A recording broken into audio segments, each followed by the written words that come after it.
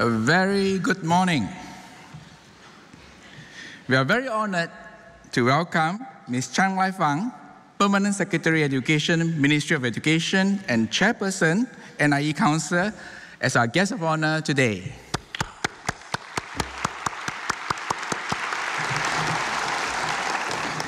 Mrs. Chua Yan-Ching, Deputy Director General of Education, Professional Development, and Executive Director, Academy of Singapore Teachers, Ministry of Education, members of the NIE Council, distinguished guests, colleagues, ladies and gentlemen.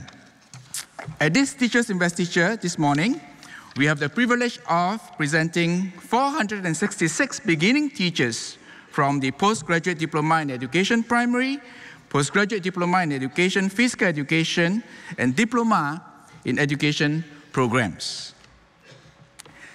This ceremony is about each and every one of you entering officially into the Singapore's teaching profession, a profession that we all are very proud of. I wish to offer my heartiest congratulations to all our graduates.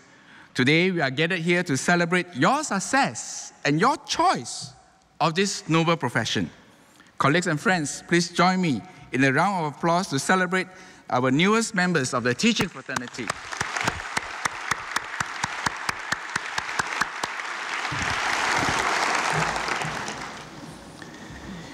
In my previous TIC speeches, I spoke about the care of the teacher, the courage of the teacher, the character of the teacher. And this morning, I'd like to share with you about the creativity of the teacher. In today's highly complex and challenging environment, with changing demographics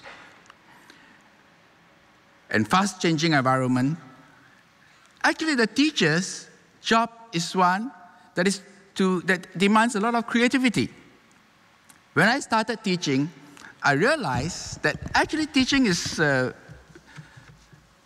very creative job because all the time you got to think of creative ideas and generate ways to either interest your students or to manage students who have different needs. When you have students who are enthusiastic, all the more you got to think of ways to keep the excitement going when you teach a topic.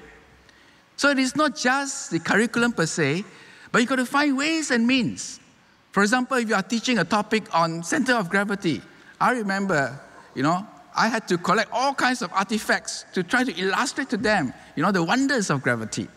So I believe every time you teach a new topic, sometimes even the same topic, but with different groups, you've got to find ways and means to generate ideas, collect artifacts, to really excite the students. And sometimes, as you teach different classes, you will find that the students have different needs. Some are a little slower, some are a little faster. And in order to help the students who have greater needs in terms of the pace of learning and things like that, you really have to understand them. And you've got to always think of, hey, how do I get these students to be with me? So all this calls for you to be generative all the time. A deep passion to teach and to mold young minds have led you into this profession. But to successfully win the students' hearts and minds, you really need to show that you care through all of this innovation and customization. This year, actually, we had the Caring Teachers Award. And I was very, very, very touched, in fact, and impressed by the fact that we had over 1,000 nominations covering more than 234 schools. And these nominations came from students and parents. Now, this is heartening because it shows that the society truly still appreciates teachers very much.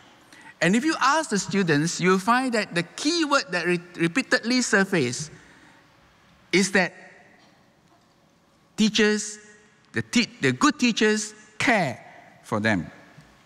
A caring teacher is one who will go beyond the call of duty and have the well-being of the student foremost in their mind. A creative teachers know that the best learning experience don't just come from a ready lesson plan or resource package.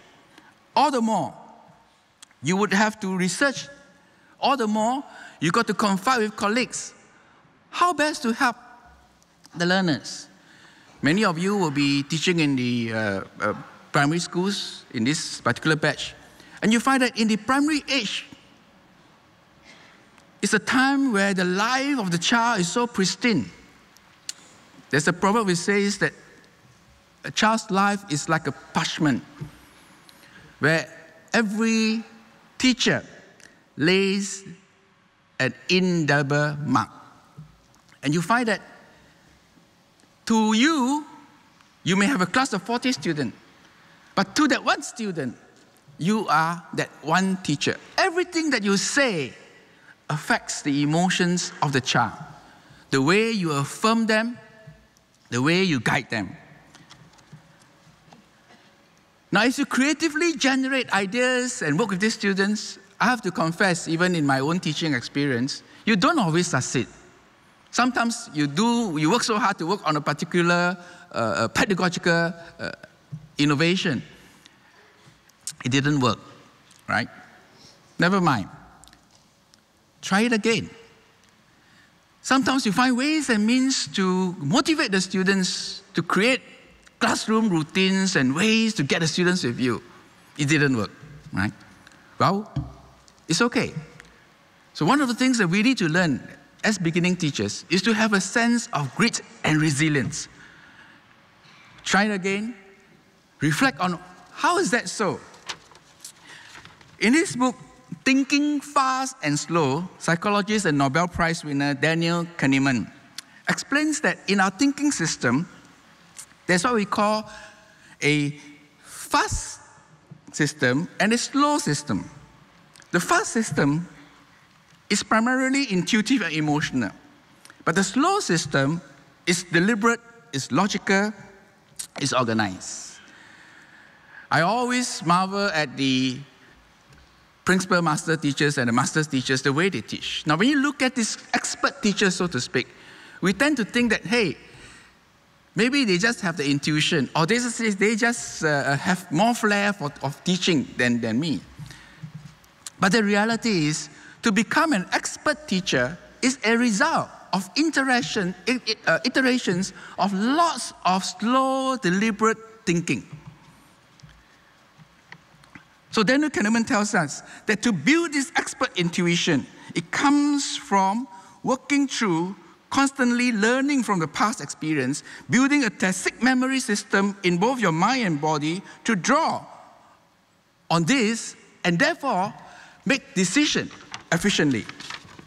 So I would encourage you to have this mindset of working towards being the expert teacher, reflecting on your own experience all the time and always looking to and talking to people who are really more expert.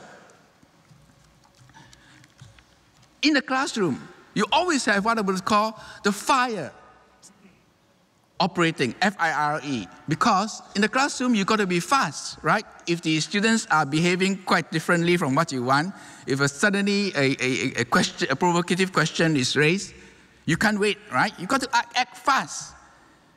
And you can act intuitively. And in a very inspirational way, you got to respond.